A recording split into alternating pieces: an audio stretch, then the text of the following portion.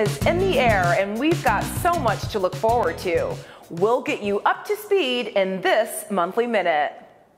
So Christine, I understand that you are with us full time. Yes. How exciting. I'm very excited to be back full time. Can you tell us more about your role and what you'll be managing? Definitely. So I will basically be expanding my role as a liaison between the Race Brambleton series, Brambleton Kids Care, and the Teen Summer Service Days. I'm going to help with lifestyles at all the events and also help with programming and facility rentals.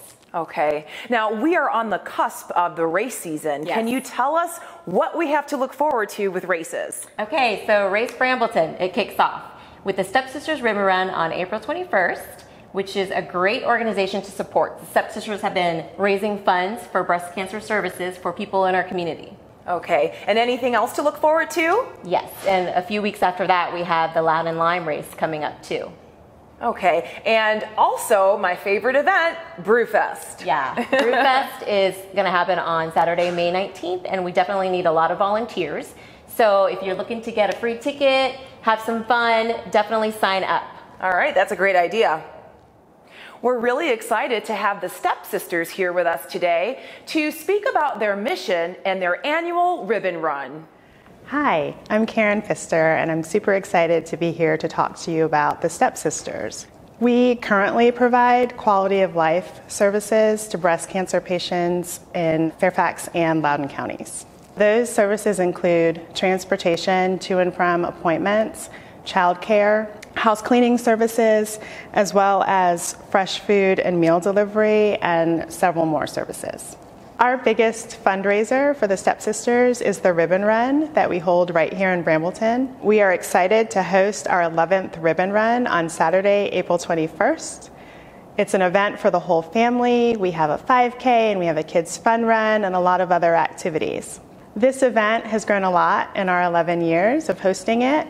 This year we have a record number of breast cancer survivors who are both participating in the race and serving as volunteers. So many people have been touched by this disease. It is truly wonderful to see the community come together to support those who have received this diagnosis as well as their families.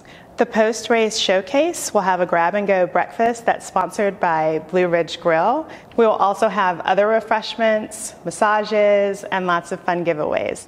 Online registration for the event closes April 18th at noon. We welcome walk-up registrations the day of the race.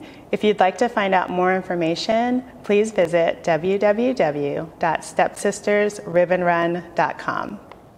Thank you, Stepsisters, for all the great work you do to raise awareness for breast cancer. We'll see you at the run. It's a wonderful thing to be active in our community, supporting families and uplifting friends that need our help. But let's not forget about our furry friends. Join me in supporting the welfare of all animals by attending this year's Fashion for Paws on May 5th. It's an annual runway show featuring animal advocates and their dogs walking the runway together, hosted by Carson Kressley. All money raised benefits the Humane Rescue Alliance, DC's only animal shelter. Visit fashionforpaws.org for more information and to get your ticket.